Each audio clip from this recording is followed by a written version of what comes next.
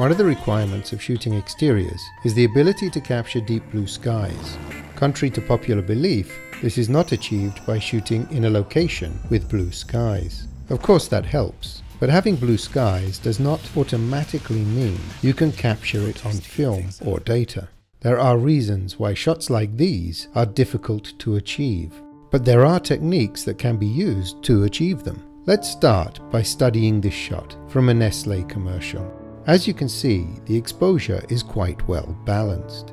The actors under the canopy are exposed correctly, meaning they are clear and detailed, with no over or under exposure. The sky is also exposed correctly. If this was overexposed, the blue would be washed out towards white, and the clouds would not be defined. This shot, however, could not have been achieved without exposure techniques to balance the actors under the canopy and the blue sky. Because skies are inherently bright, there is going to be at least a 3-stop gap between the two exposures. If the talents have an exposure of f8, the sky will be around f22. If I expose for the talents at f8, the sky washes out.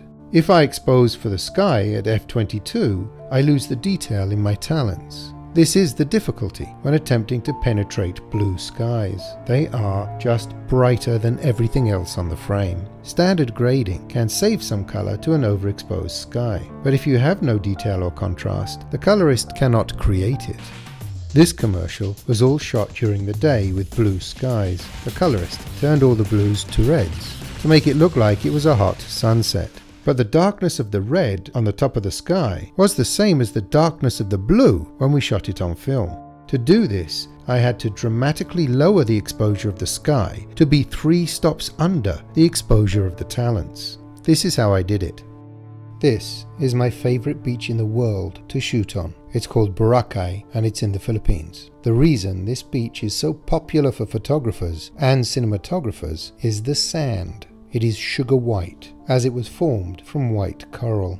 When the sun is out, you cannot look at it without sunglasses because it is so bright.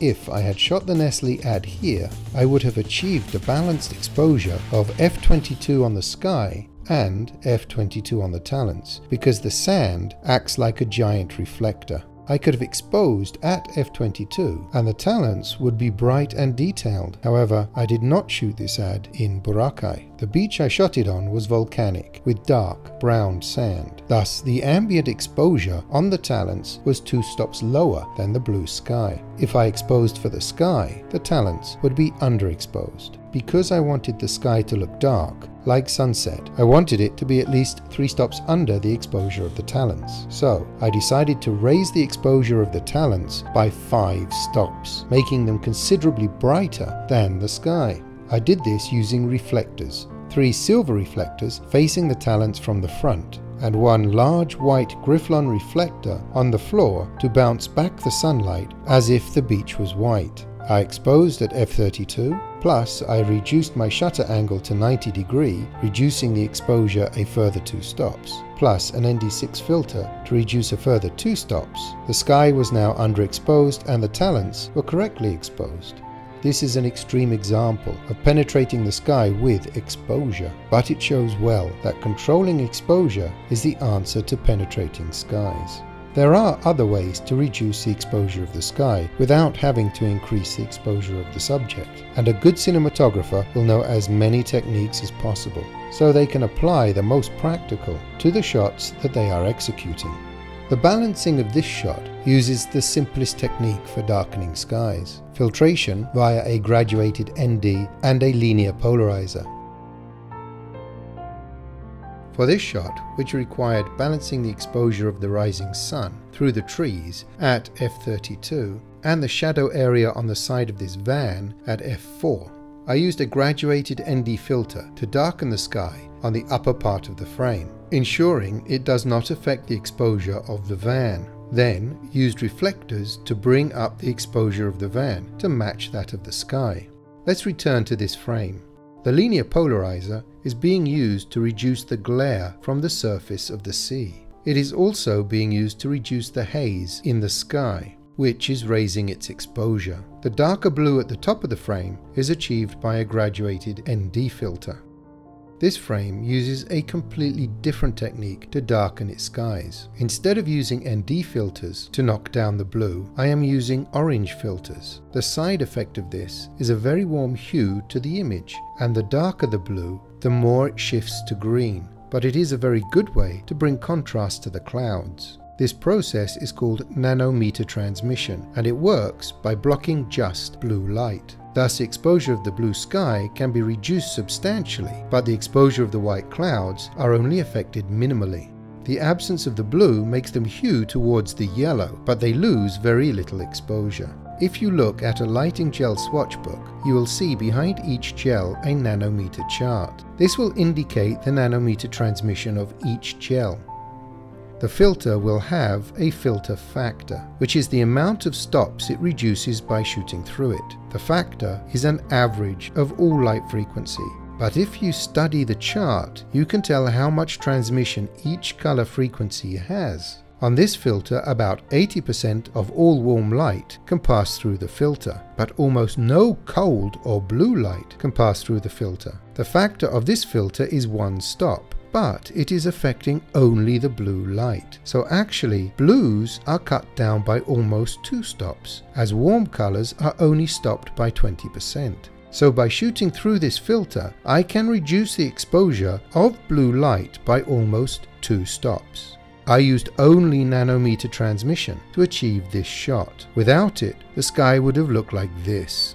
This technique is very effective on film. However, as nanometer transmission is the process data sensors use, recognizing colors by allowing only the frequency of light through to the appropriate pixel, its effectiveness depends greatly on the sensor you are using.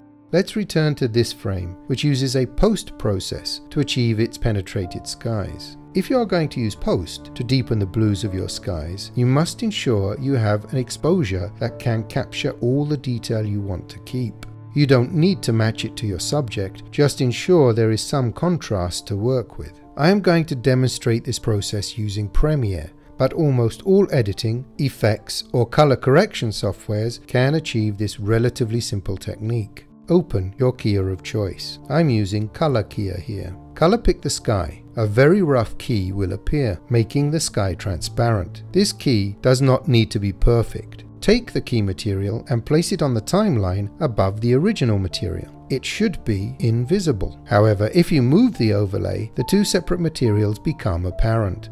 I'm going to take the overlay away so we can see what I'm about to do, but actually you can do this effect still in composite. Adjust the image setup using whatever color or contrast tools available till you get the sky you want. Notice how dark the subjects are.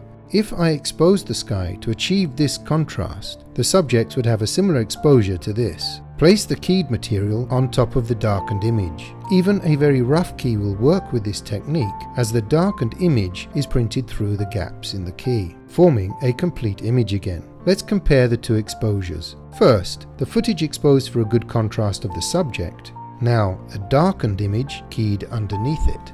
This is the simplest explanation of the process, but it gets much deeper. There are 2 kinds of color image data.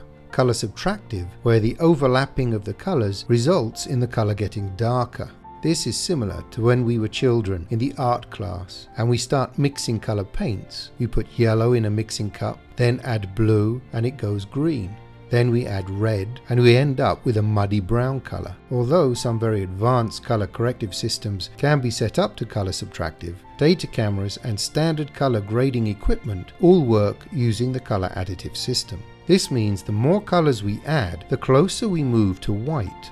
The combination of red, green and blue results in a white image. Understanding additive color theory is extremely useful to cinematographers and colorists. You see, additive color also works in reverse. Let's study this image on a parade scope. The 3 colored columns represent the amount of each color present in our composite frame. We can see there is currently a lot of red and green, but not a lot of blue, even though a majority of the image is blue sky. This is because the sky is closer to white than it is blue. the other two colors are present in the sky to make it look bright, because I exposed it for the subjects. This window is my RGB curves in Premiere Color. This becomes a very useful tool because it allows us to decrease and increase any of the three colors without affecting the other two. Simply click the color you want to manipulate and reduce or increase the curve. Let's watch both the screen and the parade when I delete the red channel. The red on the scope has gone, and the red on the image has all but gone, leaving the tent a washed out green color. Now let's take out green. On the scope we can see only the blue column is left, and on the screen we can see the sky has gone solid blue. The more we overexpose the sky, the closer to white it becomes. White in an additive color system is made up of all three colors. As we have the ability to reduce any of the color channels within our data image, we can reduce the red and green that is being used to make the sky so close to white, leaving only the blue. We are looking at an extreme manipulation, but it shows the potential flexibility of this technique. Now let's bring back our keyed foreground layer and add a little red and green back to the back layer. That looks like the image I was looking for, but could only be achieved using extreme exposure or post techniques. Now you have complete control over the added values of your sky. You don't have to stop at deep penetrated blues. I hope this film will be useful to you.